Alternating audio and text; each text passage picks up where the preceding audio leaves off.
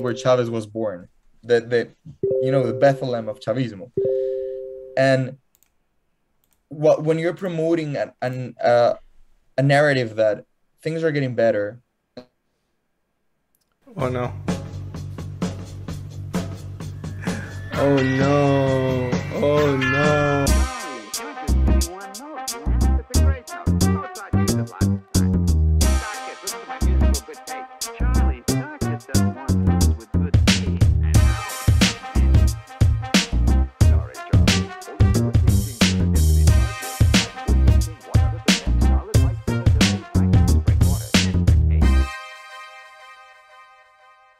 Hello everyone, welcome to a new episode of From the North. This is take 2 of this episode because things happen in Venezuela and electricity goes out.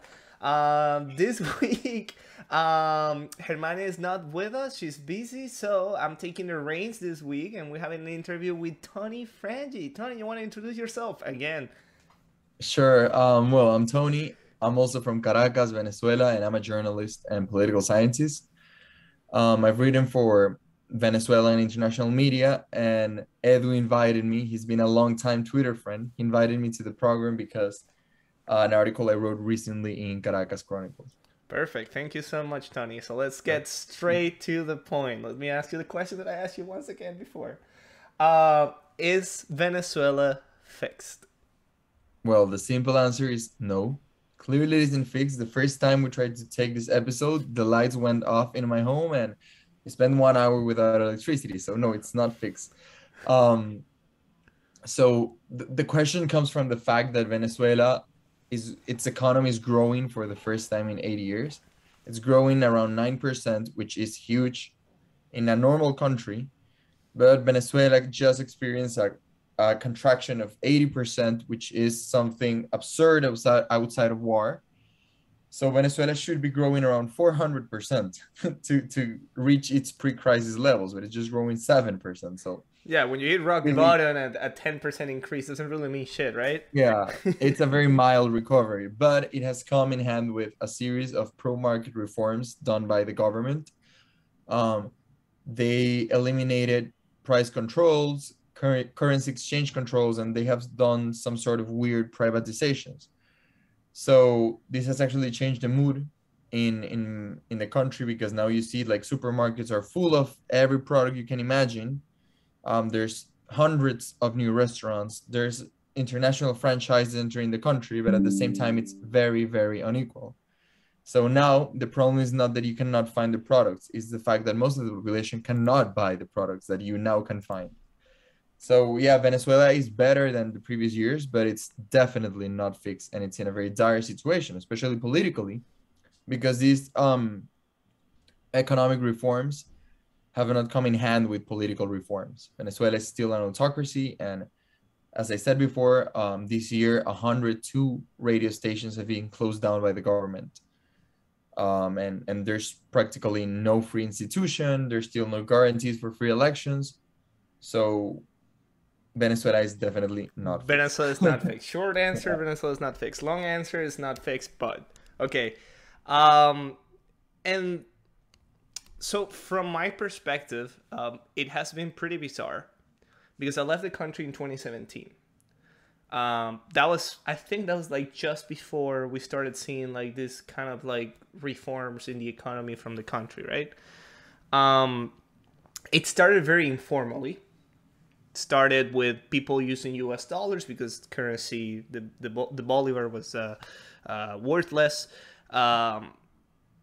and little by little we've gotten to this point where you start to see this kind of new reality that doesn't really apply to most Venezuelans. It applies to a select group of people, and it somehow it trickles down, not enough obviously, to the rest of the population. So what has pushed the government in this direction? Because there's a lot of talks as to like what caused this, because when you see other nations that have had like maybe more collective type of economies like China during the 60s and the 70s, or even the Soviet Union, up until the 80s. When they change their course, it usually happens. It usually comes from a place of very structured type of reform, right? Like we've talked about it, and we even made jokes about it. The perestroika in the Soviet Union, Denguism in China. Whereas in Venezuela, I feel that it was more gradually and never really formalized. So what do you think? What, in your opinion, what has caused the government to take this direction?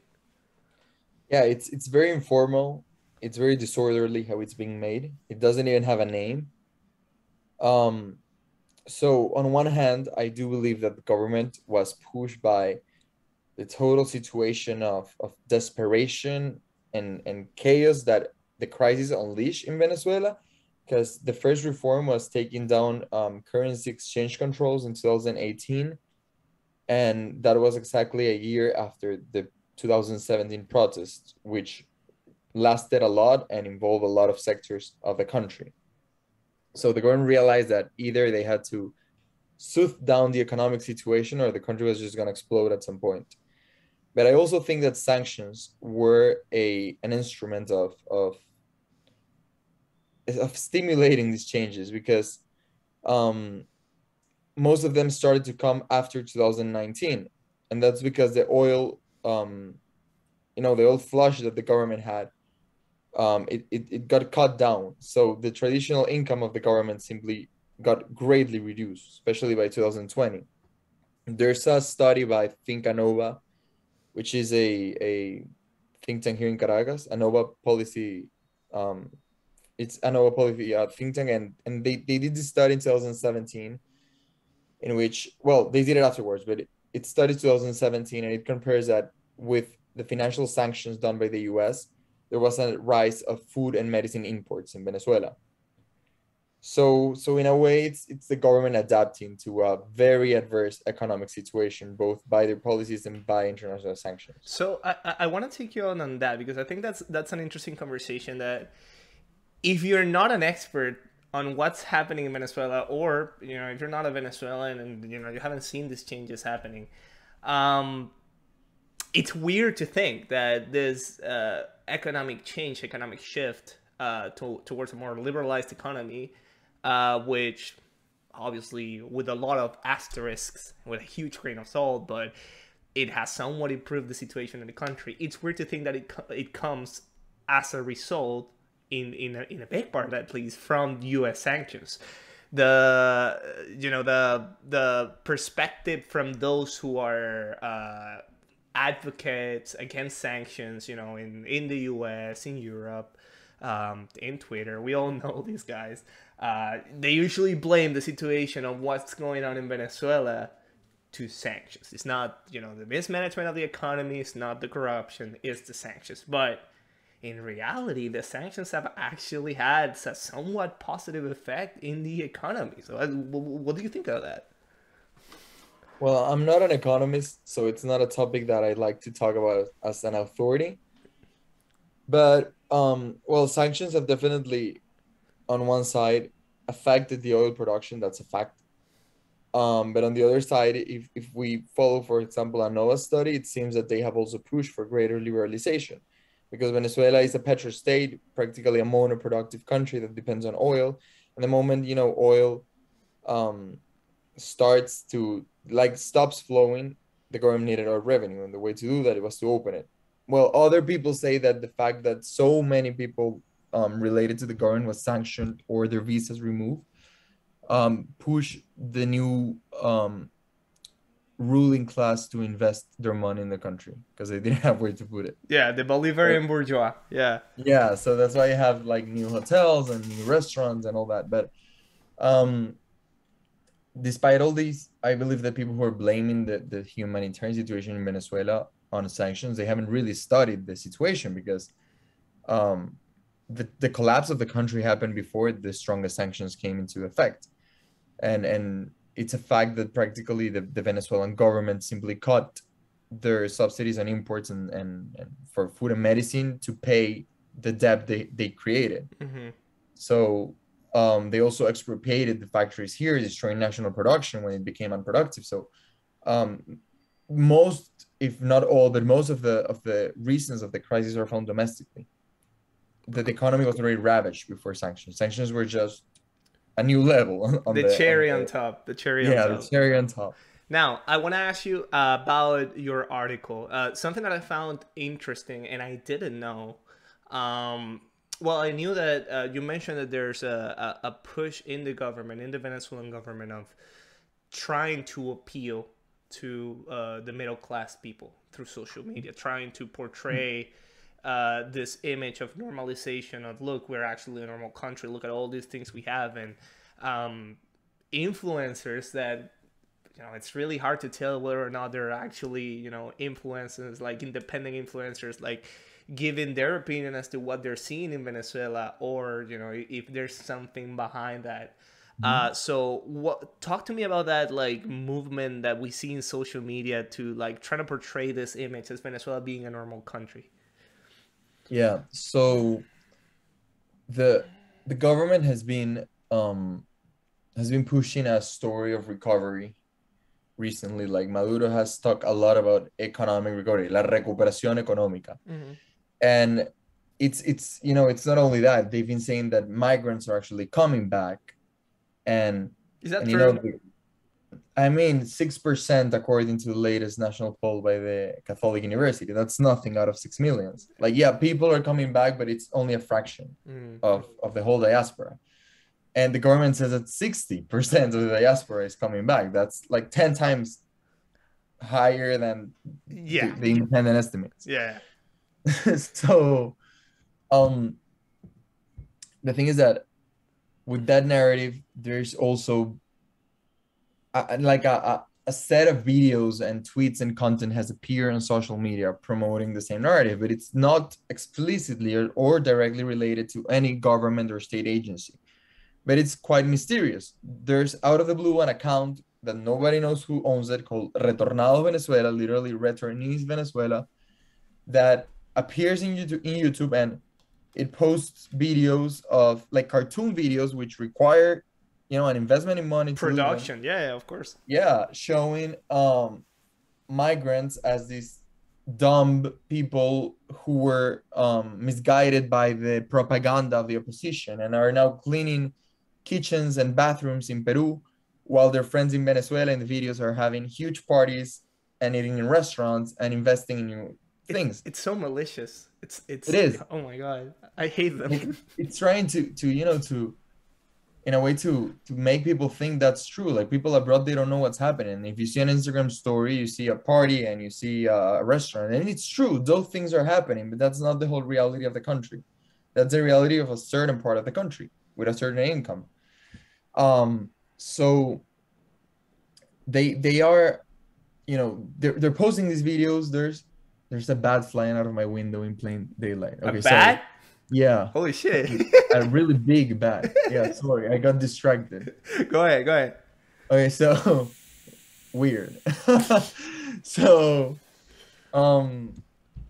they also made, like, there's this influencer on TikTok. He's not related to any state agency or TV channel, but he's always posting videos to show how good Venezuela is and how the crisis is an invention of the media abroad. And here's the thing. Yes, things are better for a part of the population. Yes, those restaurants are real. Those shopping malls are full. But it's not the whole reality. Both things are true. Also, it's not true that everything happening here is money laundering. That's also another fabrication on the other side of the political spectrum. But the thing is that this guy is not related to any account, but he's posting these stories. He's posting videos showing a reggaeton version of a story that Maduro now won. Latin America is socialist. Inflation arrived to the US. And everybody's having fun here, opening new businesses and going to Los Roques and Canaima to vacations. And so on. Like, there's another journalist on Twitter who is not aligned with anything explicitly, and she's posting, you know, it gets a political undertone because she's posting, like, this is how Maduro represses, the dictatorship of Maduro represses people on the weekends. And it shows people partying on a beach. Yeah. So it goes like that. And then there's a whole set of TikToks with very, you know, sketchy people posting them, that talk about Venezuela premium, and it shows you like Right. Rolex in Caracas and nightclubs and hotels and Ferraris, Teslas, yeah, like and it's like, look how cool this is, but it's so frivolous, you know, and it's shown in a way that it's very Nova rich, you know. it is. It is. It's like the. I think that since the revolution, since the early 2000s, and moving on to all the shit that has happened ever since, um, there was always the old elite, the old ruling class, right? Many of them just plain out like just left the country, but a lot of Mhm. them stayed there, Yeah. kind of like quiet, right? Quietly. And of course, there's the new bourgeois, people that are somewhat associated with the regime, might be someone in the military, might be someone in the government, and they were also doing their stuff pretty quietly. Now it seems that the like you said, it's not just money laundering, or at least that's my impression. Again, you know No, me. it's not. You're not an economist. I'm not even a journalist. I'm just seeing what I perceive from my little window, right? But it's this new ruling class that it's now being openly wealthy, Yeah. and like being very vocal about how wealthy they are. And Yeah. of course, you have everyone in the middle, right? Like the middle class, those who stayed back home, and now because they're professionals, because they have their own businesses, now they can perceive income in US dollars. uh Something that is bizarre, and I still don't get it, and maybe you can give me a little bit more context, because you're in Venezuela right now, is that, as I understand it, even though the economy is liberalized and you can use US dollars to pay for pretty much everything, a lot of things are actually more expensive in Venezuela than what they are, say, in the US and any other country that uses any normal Yeah. currency. So how does it even work? How do people Yeah. survive? Like, just to give you like a personal anecdote, I have a friend who recently moved to Canada, and we went to do groceries, right? We go, we spend, we see the bill, and he's shocked. And I think that he's shocked because it's like, in my head, it's like, oh my god, this is too expensive, right? Like $200 for groceries. And he's actually telling me like, no, this is like so cheap. I would have spent $400 or $500 for the same amount of groceries in Venezuela. So Yeah. how does that work? How do people survive having like an inflated dollar? So the thing is that there's a lot of inequality right now, and I believe that's gonna have political implications in the following years, because there's estimations from Ecoanalytica and from ANOVA, for example. They estimate that in the private sector, people were, having $60 a month in 2018, and now they're doing 150. And from last year, the rise has been of 20%. But at the same time, from last year, the prices in dollars, not even the Bolivar inflation, which is higher, went up 50%. That's 5 times higher than the rest of the world, which is going an inflationary crisis. So we do have a very rapid dollar inflation that is definitely cutting any promise that this perestroika has. So I think that's one of the reasons why we're seeing a slower consumption rate right now, and also why people seem to be a bit more frustrated with an opening that was promising a change some like a year ago. So the thing is that this dollar inflation, people are like, oh, the businessmen, they're abusadores, they're abusing us They're with this price. speculating. They're speculating. Yeah. Speculators, yeah. And the thing is that, first of all, production is extremely expensive in Venezuela, because Yeah. you have to pay for extra electricity, because you have blackouts, you have to pay for extra water, you have to pay for direct connections to gas. There's no new technology, there's very few skilled personnel, staff right now. So production ends up being very expensive, and you have to pay so many police checkpoints to let you go and not take your goods away.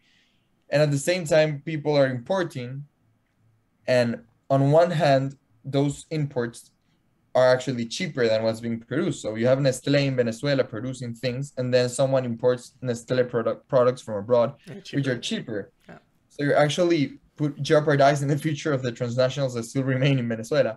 And on the other hand, when these things arrive on La Guaira or on Puerto Cabello, whatever port, you have to pay corrupt officials to let them in, and you have to give them a part of the goods, and then you have to pay the same checkpoint. So things then end up, gaining more, um, higher prices, and you're importing them, which is an extra price on services that are designed for that. And with such a limited market where people are actually preferring prices now than quality, you cannot even develop, I don't know if the term in English is the same in Spanish, but it's economía escalas, like an economy in scales. So a businessman in another country could sell you a big book and a little book for different prices, but you don't have such a big market, so you're just gonna take out the big book, whoever can afford the big book, right, or big product, Yep. So it ends up being really expensive, and there's not enough economic reforms or deep enough economic reforms to actually move us to a real competitive market. For those of you who don't know Tony yet, I encourage you to follow this guy. This is like one of the best journalists in Venezuela, and he posts in Spanish and English. No, you are. Be proud of the work that you do, because it is amazing. I thank you for it. One of the things that you were saying a few weeks ago, you were reporting on what Encovi had said, which is really one of the few reliable sources of economic indicators in the country. And if I'm not mistaken, I think the index of poverty specifically, it was reduced. I think it was at 1.95%. I think we're now down to 82%, and so on. And it is not a secret that this economic miracle, not really miracle, economic, I will say, barrabasia, I don't even know how to say it in English, whatever the heck is happening in Venezuela, it's very localized to the big cities and specific parts of the big cities. Like you see that in Caracas, you see that in Lecheria, some places in Maracaibo. How about the rest of the country? How about the 80% of the population? Do they still depend on the government? Has the government aid, the food boxes, the grants, the public services, has that seen any change, or it's only continued to gotten worse? Okay, so there's a lot to unpack here. So the first thing is that the economic recovery is very limited to cities and to certain areas, but it's actually very widespread because of dollarization. So if you see they did a recent poll about small rural areas only, small rural towns, and it actually showed certain improvements in certain areas, but others there was worsening, like in electricity or public services. But in general, the effects of the perestroika, if we call it that, bananastroika, felt in a lot of places. Yeah, the bananastroika. So, but it's also, as Encovi shows, very geographically unequal, because according to Encovi, 60% of all households in Venezuela are found in Caracas. 60%? But at the same time, 16. Oh, 16. Okay. Yeah, 16. But at the same time, 40% of all rich households are in Caracas. Oh, there you go. Okay. So Caracas is disproportionately rich. And Ecoanalytic at the same time, well, they say 37% of rich households. Ecoanalytic at the same time says that Caracas is 40% of the GDP. Basically, almost half of the GDP is one city, the capital. Damn. So, yeah. That's inequality. So it's big inequalities, both geographically and social. So, now regarding the state in this situation, the Venezuelan state has been greatly reduced recently. It has just, and it's not we're gonna reduce it. It's just that it has fallen apart. And it doesn't have the capacity, neither the will to act as it used to be. We saw for months since the summer, this protest by the teachers, public sector teachers, saying they wanted their bonuses, which were cut from their salaries. And when the government finally paid them the bonuses without eliminating the new rules, the Bolivar crashed like so much. So that's how fragile our economy is right now. Like the government is just paying a big amount of money and the currency crashes. Because they don't pay in US dollars. Yeah, they don't pay in US dollars. So it's you know, on one side you want to keep the public sector teachers happier, not happier. And on the other side, you're crashing the economy. It's very difficult. So you can see how weak the state is nowadays. But according to Nkovi, around 80% of the population still receive the clap boxes. Or well, now they're clap bags, I think. So it's you know, rural areas and poor areas, they receive these by paying a really, really small amount of money. These are the food bags that the government gives away. Yeah, they get food bags. But you know, these food bags, they rarely or usually have no protein, for example. So it's a way of keeping hunger at bay, but it's not a form of making the population, you know, making them more nutritious in the way they consume, so or having access to better food. So we have a situation where the state we've come which shifted from a very a government that had big control over the population, over what they ate, over their public services, over what they consume, over their jobs, etc.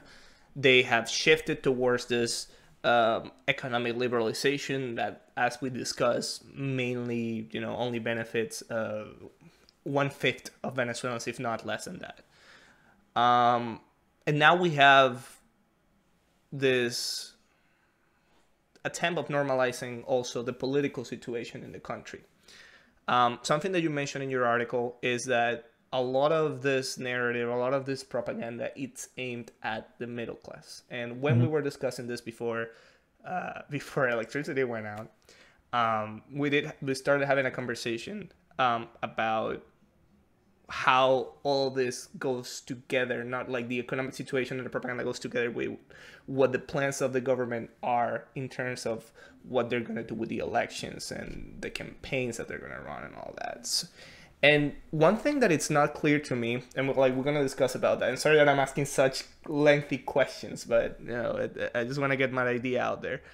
The government really depended for votes from the poor classes, from the people who are now struggling the most, from the people who are not accessing US dollars, from the people who had less and less help by the government every day. So is the government just abandoning their base of their electoral base and like aiming towards gaining votes from the Venezuelan middle class? Is this just going to be a democracy of the wealthy now, or how does that all come together?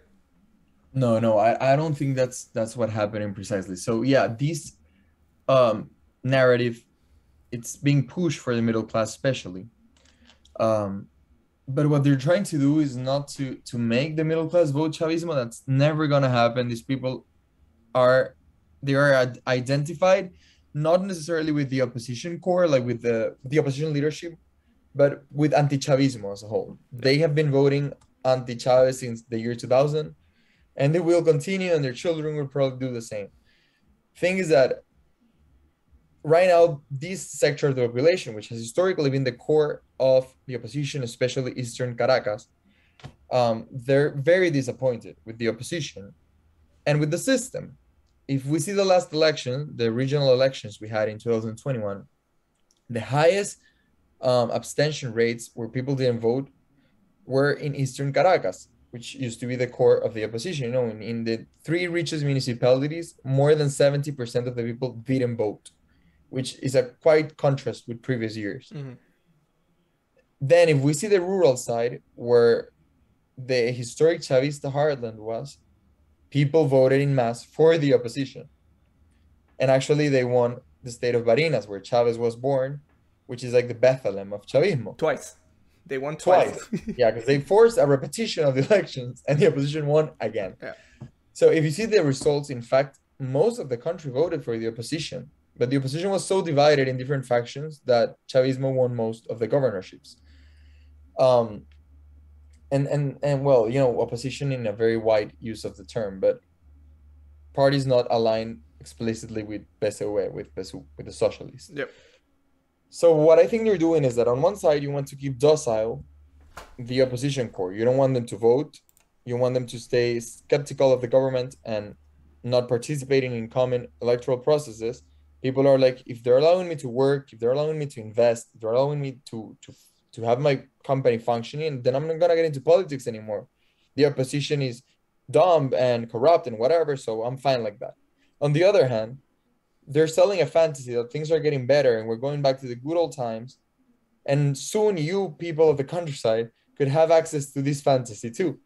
So they're trying to showcase that image throughout the country that there's like we're finally getting back together and it's no longer political and it's no longer the eyes of Chavez, but it's rather an era of happiness and patriotism. And Venezuela is finally getting fixed because sanctions are being lifted. So that's the narrative. Wow. So on one side, you're trying to regain an electorate that abandoned you, and on the other side, you're trying to keep docile an electorate that will always vote against you. Will always go against you, and that has rose previously and brought the country into fire and turmoil many times against your government. So you want to keep them docile. I hate chavismo. If one thinks those guys are clever, or at least they have good advisors as too.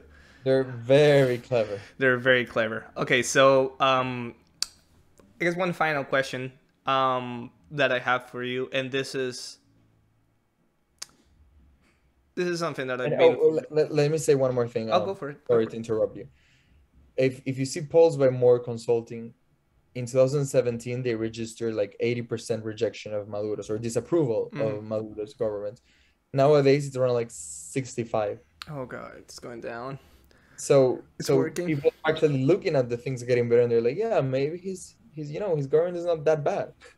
And we're approaching elections. So Maduro is trying to improve that so they can negotiate some sort of competitive elections with the opposition, win, regain legitimacy internationally, and have sanctions removed. It's so sick because like they take advantage of the fact that we haven't had democracy for such a long time that people don't really know how to react to these things, right? So if they see an improvement, they're just gonna say, well, maybe Maduro is not that bad. I hate them. All right, so my one final question. This podcast always gets gloomy because we talk about too much about Venezuela. We should be talking about Luxembourg. I don't know. Is there a chance? I've been wondering this. So, if the things continue to go the way that they're going, geopolitically speaking, if sanctions get lifted, relations with Venezuela get normalized, Venezuela becomes a somewhat normal nation in the international stage. Is there an incentive to continue to go in this direction of liberalization, or is there a possibility that they might go 180 and go back to the control that they had before? Well, 3 days ago or 2 days ago, the government approved again price controls. But it's been so weird. It was like an announcement on social media, and they deleted it. It's not official yet, so you can see how our politics are managed right now, our economy. So I'm not a witch. I cannot know the future, but I think that chavismo shouldn't be understood as a political irrational force, but rather as a force of different factions working for their interest, and at the same time moved by very emotional stuff. I believe that resentment is a moving force of many factions of chavismo, and we know that the most orthodox factions of chavismo are not happy with this happening, and these factions move the basis of chavismo. So I don't know. Like, I can tell you that I'm pretty sure this is not gonna head to full-fledged capitalism. This is not gonna be China, because we don't even have a judicial framework that protects private property. El Aizami tried to promote a new oil law in the Chavista assembly that was pretty liberal, and it didn't pass. It didn't manage to get the votes of the most orthodox Chavista, and I believe that that's why this perestroika is so limited, and it's reaching a point of exhaustion, like of fatigue, you know.